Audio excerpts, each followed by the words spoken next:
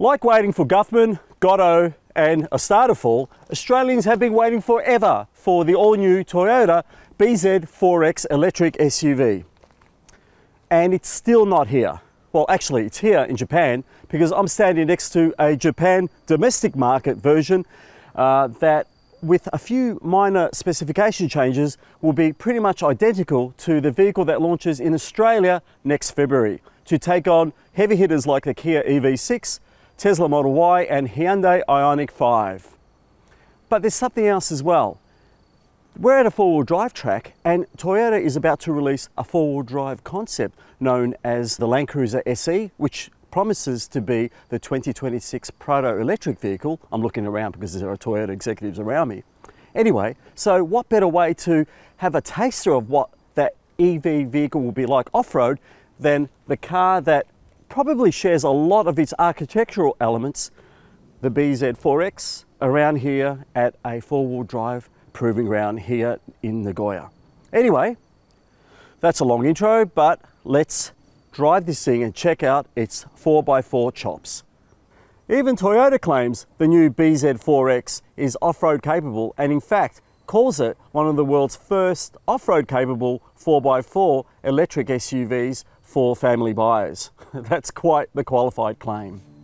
Clearly Toyota is keen to debunk notions that EVs can't go bush. That's why it put the Land Cruiser SE concept SUV front and centre on stage at last month's Japan Mobility Show in Tokyo. Longer and larger than the coming 2024 Prado, this near production ready concept car breaks from tradition by switching to a monocoque body rather than the usual body-on-frame construction, revealing a depth of change never before experienced or expected from a vehicle wearing the iconic badge.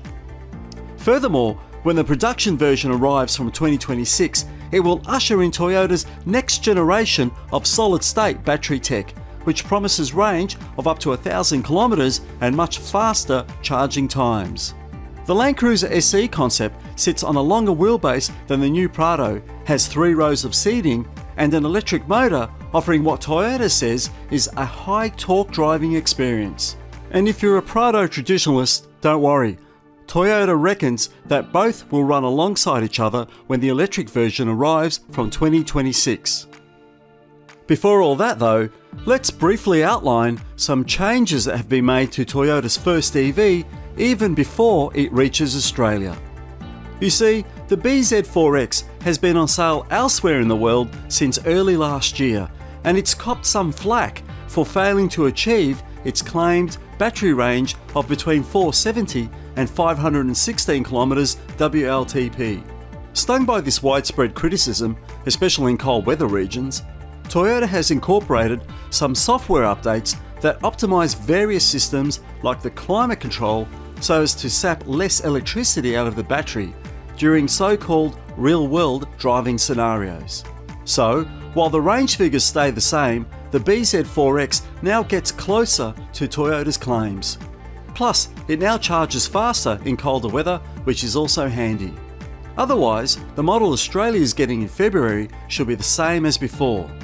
Toyota hasn't released any information on features or specification, but the EU front-wheel drive version, which should be similar to ours, offers 150 kilowatts of power and 266 Nm of torque, while the all-wheel drive car I'm driving here in Japan offers 160 kilowatts and about 337 Nm, spread across 2 80 kilowatt electric motors, one on each axle. This should be good for a 0-100 time of 6.9 seconds against the front driver's 7.5 seconds. And a one-pedal regenerative braking mode means that up to 80% of speed can be washed off thanks to 0.15 G of resistance. The battery, by the way, is a 71.4 kilowatt hour water-cooled lithium-ion battery pack. It sits under the floor between the axles for a low center of gravity within a revised version of the Toyota New Global Architecture. It's dubbed ETNGA and it helps provide a stable, flat handling and road holding base. Suspension consists of struts up front and a double wishbone rear end arrangement. For EU markets, Toyota states that its electric SUV averages 14.3 kilowatt hours per 100 kilometres. With the 11 kilowatt AC charger expected for Australian bound versions, plugging it in at home would require about 33 hours to replenish the battery from empty to full, or 10.5 hours with an optional 7 kilowatt wall box, while using a common 50 kilowatt DC fast charger takes a little over an hour to get the battery from 10 to 80% capacity, or half that time if you manage to find a 150 kilowatt super fast charger. That bZ4X name, by the way, refers to Beyond Zero Emissions 4 crossover, with the 4 equating this to being RAV4 sized. As such, we're looking at a very progressively designed, handsomely proportioned 5-seater, offering a beautifully finished interior with plenty of space inside, an attractively minimalist dashboard layout, your usual array of digitized instruments and multimedia touchscreen features, as well as a cargo capacity of 452 litres. There's no word as yet about warranty or servicing schedules for Australia, but rest assured that the bZ4X achieves a maximum 5-star Euro NCAP crash test rating in Europe. More information, including the all-important pricing, model grade and specification details, will be revealed closer to the launch date. Finally, a word about the Toyota EV's off-road capability claims. Developed with Subaru, which offers the slightly restyled Solterra that's also heading down under, the all-wheel drive system is said to give, and I'm quoting Toyota here, genuine, class-leading off-road driving capability, a market first for an all-electric SUV. Dubbed X Mode, which should be familiar to all you XV, Crosstrek, Forester and Outback owners out there, it offers a trio of settings: light snow/mud, deep snow and deep mud. There's also a hill descent and hill ascent control system. Plus, for the record, ground clearance is 177mm, approach angle is 17.7 degrees, departure angle 25.4 degrees, and wading depth is 500mm. Now, let's get behind the wheel of tomorrow's Toyota Land Cruiser Lite EV. I'm finding myself driving the new Toyota bZ4X in a situation where a lot of potential buyers probably won't find themselves in, and that is on a proper 4x4 course here in Japan. This is a true test of this car's four-wheel drive credentials, because even though this electric vehicle is competing with the Tesla Model Y as an urban and grand touring 5-seater medium-sized SUV, what it does actually highlight is the confidence that Toyota has off-road. Now, this of course isn't a ladder frame chassis vehicle of any sort, and we're not saying that this will be what the next generation Land Cruiser EVs will be necessarily, but you can be sure that the technology underneath, or some of the architectural technology in the EV versions of the vehicle that will eventually be the Land Cruiser S/Prado EV, may leverage the technology from this car. So we're going up a fairly steep hill here, and it's a little bit wet and there are potholes plenty. It's something that you just wouldn't necessarily expect to see any vehicle that isn't a proper four-wheel drive.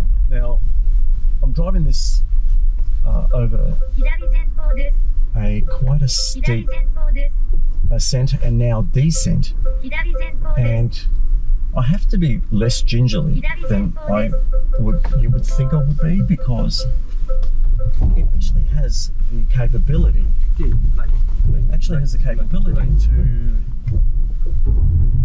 To achieve progress through these courses without getting stuck. That's quite astounding, really. There's a lot of electronic stuff doing the work, and you can certainly feel it and hear it. And torque is being shuffled between the front and rear wheels as required for better traction.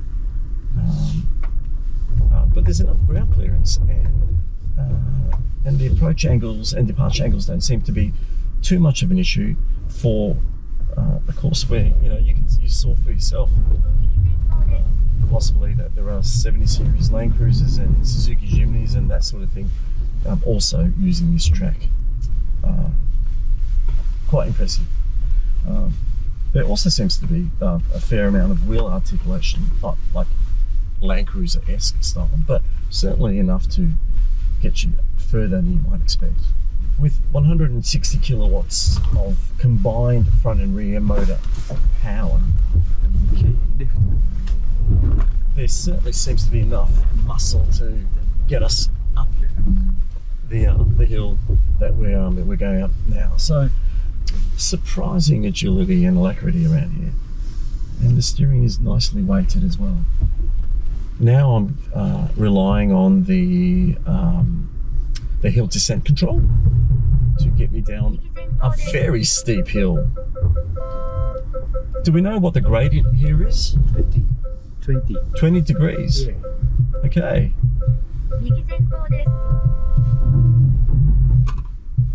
I'll let you listen to some of the sounds the bZ4X makes. So I gently but confidently tackle a downhill maneuver. Now, this is the X mode system that was co-developed with Subaru. Subaru did a lot of the off-road tuning and testing for this vehicle. Of course, the Subaru Solterra is the sister car of this, and that experience certainly shows. Even though that too is also, of course, a monocoque bodied vehicle. So now we're driving through a puddle and going up and down a smaller crest, and this thing has just walked it. It's better than I expected, and actually a lot of fun. So I hope Toyota does a similar demonstration when this car launches in February in Australia. Even during this short but challenging 4x4 course drive, it's clear that the bZ4X has got what it takes to be a credible off-road performer. And that's impressive for an all-electric, family-focused EV for well-heeled consumers in Australia. But more than that, it bodes really well for the new Land Cruiser Prado EV coming in 2026, because clearly, even with a monocoque body and an all-electric architecture, these things know how to go off-road. Don't forget, you can read the full details at carsguide.com.au, and as always, thanks for watching.